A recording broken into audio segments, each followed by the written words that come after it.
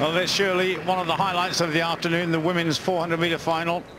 Nicol goes in lane 1, Pullen, Adeye, Ohuruogu, Massey, Cox, again Ohuruogu in 7, and McCaslin out in lane 8. The first time the Ohuruogu sisters have run against each other in a championship.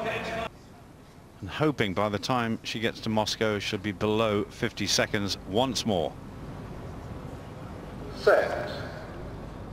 Well, we're expecting Christine Ohuruogu to go off quite quickly here and to really push it. Margaret Adeye is going off quickly. She's got Christine Ohuruogu in her sight. She won't want to let her get too far away from her. And Christine Ohuruogu is stretching away down the back straight. Just watching out for Shayna Cox, wearing the green and white. Third from the outside. Shayna Cox is gaining ground on Victoria Ohuruogu. And this is quite a quick run from Christine. Christine Ohuruogu is really pressing everybody.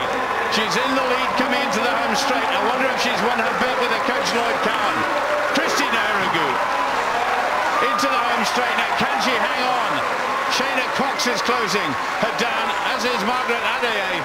But no doubt about the champion, she retains her title. Christine Ohuruogu wins, then Shayna Cox. Margaret Adeye in third place, 50.99. So she defended her championship absolutely wonderfully there. 50.98 for the winner. Shayna Cox it was who came through. Season's best, 51.76, just shy by 0.2 of a second from the world standard. Margaret Adeye, though, another lifetime best, her second within 24 hours.